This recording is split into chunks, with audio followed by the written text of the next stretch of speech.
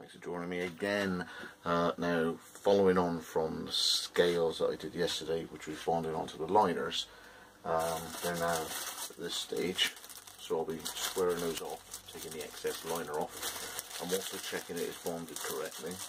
I've also got something I've been looking forward to doing over the last few days, because it's actually not been raining, and in this section of the garage it's not advantageous to do it in the rain. I've got this little piece of wood here, okay, that has been sawn up in order to get it in the car. It did actually be, just imagine something the length of a door by about that big. I've had it cut into 4 in order to get it back home. But the difference in the way that it's sawn through the tree, if I come up to camera, you either get nice grain, or when it was nearing the edge you were getting sport. But if you cut it a certain way, you get lacewood or a snakewood effect. So I will be using my circular saw to go in through these pieces of wood in order to get the best effect that I can, and then those sections then go in the airing cupboard, and I'll see them again in about 10 months. So this is future stuff, okay? One piece I can actually bring forward a little bit for one customer, as long as it doesn't split, because if you force it you'll end up with the stuff all shakes and twisted. So that's the project for today, and then I can move on forward. We're trying to get maybe 1 or 2 of those scales onto another jackal. The other jackal I've actually moved on, so I sort of roughed out the micarta, but for the time being I'll be going onto the saw and hooking up this piece of wood. I'll see you in a bit.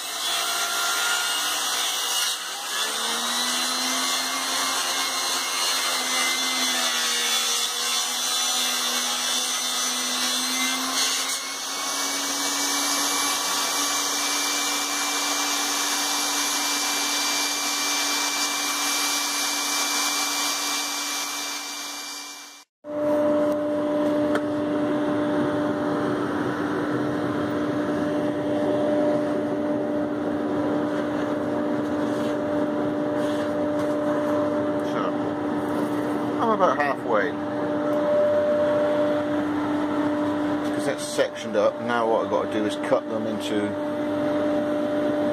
scale sizes.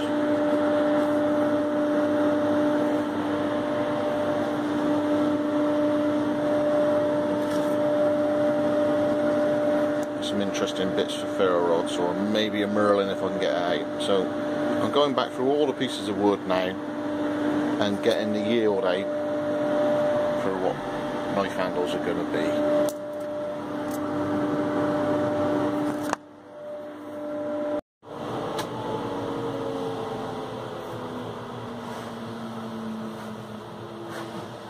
Ooh.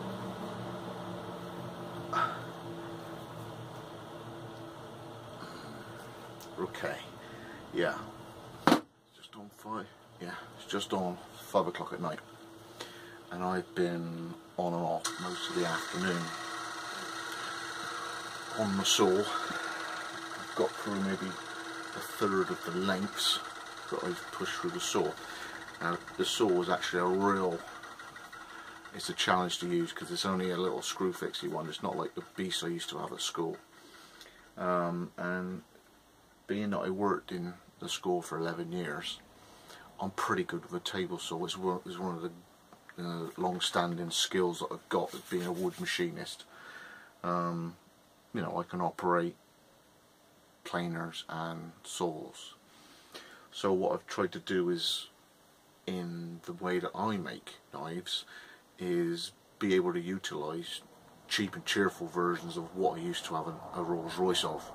So I've got a cheap screw fix table saw, and up in the corner I've got a screw fix planer flexor, and that will allow me to just process timber myself as opposed to buying it in. I've got a bit more involvement. So if you can imagine that door sized piece of wood, I met up with that months ago. I've known about that wood months ago. It was cut into 4, it's been drying. I walked past it every day, picked it up. Do you know what? Alright, that's ready now. Pick a couple of dry days in order to come in the garage to work on it. And you know, I've pushed that through the saw myself over and over and over again, checking the look of the grain and the way the medulla rays will fly about and move, and the way as you're going through the wood the grain will change. So sometimes I've had the grain go one way, sometimes I flip the piece I've got at the moment over 90 degrees and go through again. I've still got the grain going lengthways for strength, but you know, once it's on, the thing is that either which way that it is on there, I'm getting the best character or the most even look that I can as I'm processing the wood. And I've got some fabulous pieces here. I mean, that there has got some really tight, beautiful. You can see that it's like a sort of redwood sort of ish look, very light tiki sort of look to it. Whereas on the top, as the scales get contoured, you'll end up with a little bit of sort of lacewood effect there. I mean, right up to some scary. There's going to be some beautiful Golocks coming out in a few months' time, sort of Golock berserkers. So keep your eyes out for that. What I'm hoping to do is get to the point where I can use all these pieces of wood that I've been working through over the years. They're coming to the fore now because I've allowed them to dry. Again, there, this one's matched, so the piece of wood went through, and I've caught those 2 planks and put those 2 planks through the saw that way, so they're actually only a kerf apart in terms of the saw blade width has gone through.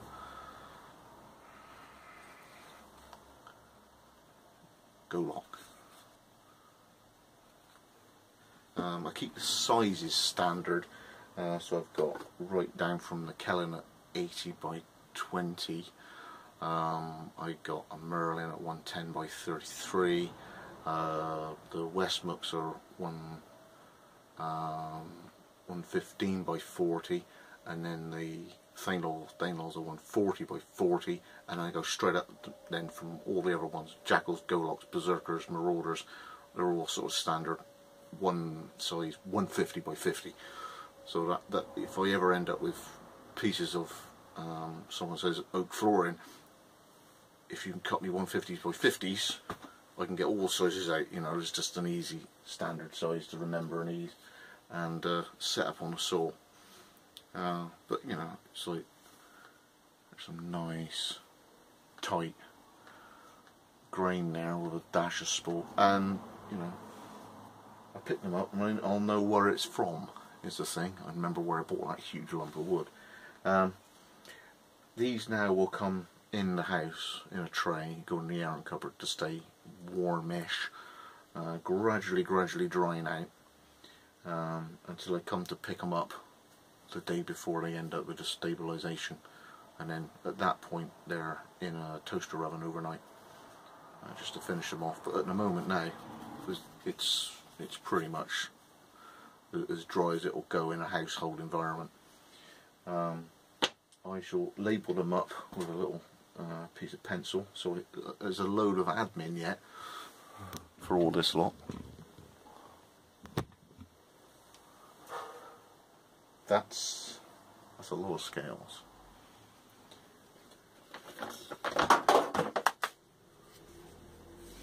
That's really light, really dry.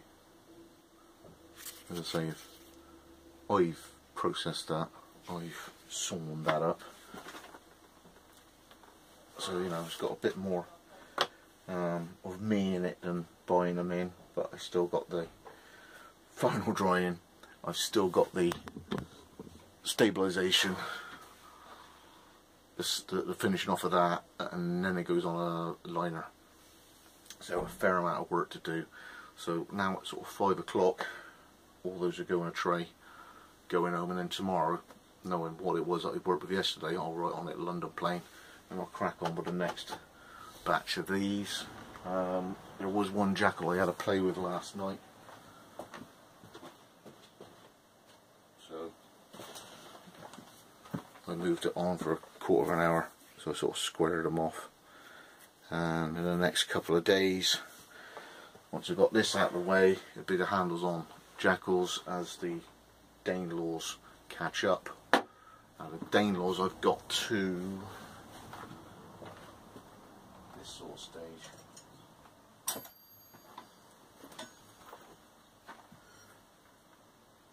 So surface finished, coated at WD-40, and then I'll degrease it, and then I'll black marker pen like the whole flat of it, and then scribe through with I use an old carbide drip bit, and I'll grind out the actual profiles of them, finish off around the edges, so I've got to mess about with that again, especially that little section there. You don't want to deal with that once, and then it'll be beveling. Loads of work. So thanks for joining me again. A little bit of a clue as to just how much of me goes into just getting the scales. I haven't yet really brought in many scales from overseas, sort of koas and you know, sort of exotics. At the moment I seem to be finding more than enough English hardwood to satisfy my sort of Saxon, Wessex, King Alfredy mindset, because my blades are sort of English, and at the moment I haven't really, you know, apart from the odd bit of Paduke, which I've had lying around, which I like working with, and African Blackwood, I seem to be doing quite well, putting English stuff on, or British Isle stuff, so yeah, it keeps in with the Wessex feel, I dare say. So thanks for joining me again. You can see what I'm up to here, and I'll catch up with you tomorrow on the next sort of saying hi and how I'm doing on with the work I got in the house. Catch you later.